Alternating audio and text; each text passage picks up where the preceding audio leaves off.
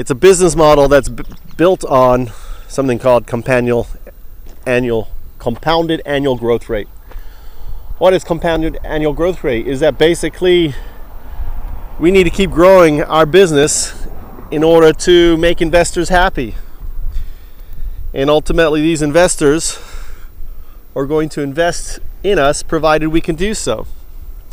The problem is, as you can see here, there's only so much land that we have to work with.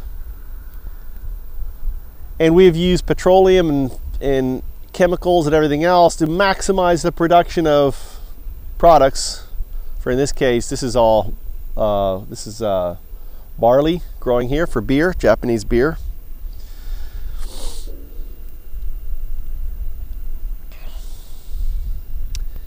And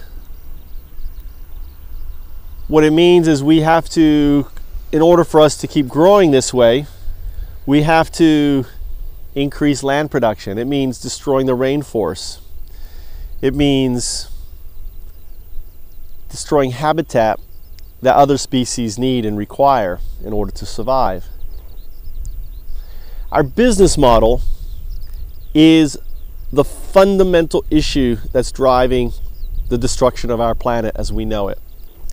When I say our planet, I mean the planet that we live on, not the planet, meaning the planet that species, the planet that exists, because the planet's going to be here for another 4 billion years,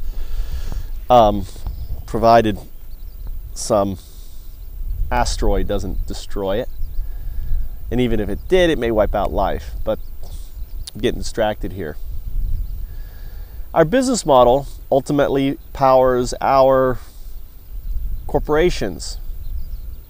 And as these corporations we call startups. And startups, Google, Facebook, all these start off with some guy, some college students with an idea. Apple, all these corporations started with an idea that ultimately grew into these mega corporations. And these mega corporations ultimately are selfish.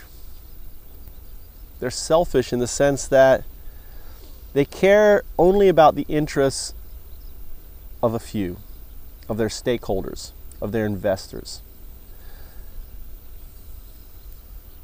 And they will do whatever it takes in order to maximize profits for those stakeholders.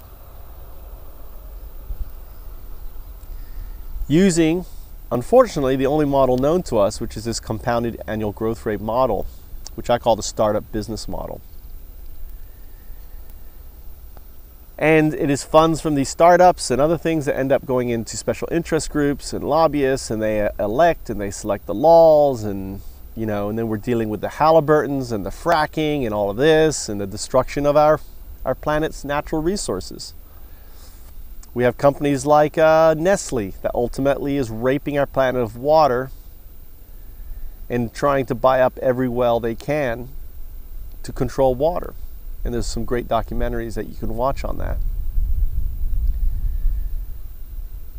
So the question to you then, how do we fix this problem? How do we change the planet that we currently are destroying? How do we transform society from a selfish to a selfless model? How do we do that?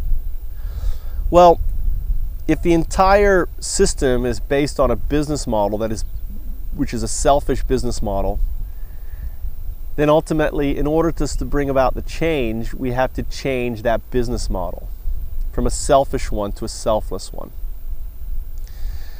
And then you've got to look at the business model itself, the corporations, and ask yourself, well, what can I do in order to change the corporation, in order to promote its selflessness? Well, the way you do that is ultimately attacking and changing the bylaws, transforming the bylaws of a corporation. That ultimately states, for example, that it will not participate in lobbying or special interests or politics, is mandated in its articles of incorporation. You mandate that 80% of the net profits, you pay all the salaries and everything else, the net profits must be used for the benefit of the planet. Since startups are synonymous to, in my view, destructive entities that cause harm to the planet, then we must have a new name, a new paradigm. Like media, is white noise owned by a few, we have social media. So I've come up with the name Found Ups, and Found Ups basically is an idea for helping to solve problems. We've put problems first, profits second, third, whatever. It's not about the profits, it's about the solutions. And we ultimately strive to bring about positive, selfless change. And we commit that 80% of any net profits or capital gains developed out of these activities will be used to launch more Found Ups. And we are committed that we will not use our money for lobbying or special interest groups or politics at all in regards to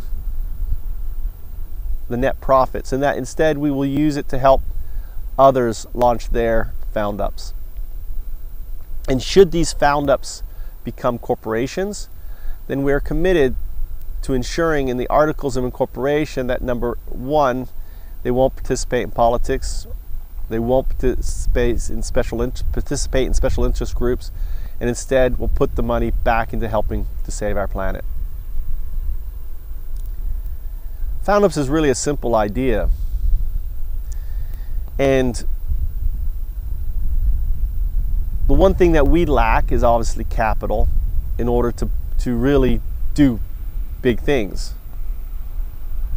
And that's where you come in. You can become a member, you can become a stakeholder of Found Ups by making a monthly contribution. These funds will be used to help launch Found Ups, the corporation, to help bring about the change needed. And it gives you the license to launch your own Found Ups by simply becoming a member, kind of like you own your own McDonald's. You launch your own Found Up products. You can use the name, you become your own boss in your area, wherever you are. Ultimately, when I look around, I see red. Kind of like a game of Risk. I see red. I see rivers that are polluted, and I see agrochemicals leaching into our ground, destroying the water needed for bees. And it's depressing at times, and I find myself withdrawing and thinking there's nothing we can do. It's pointless.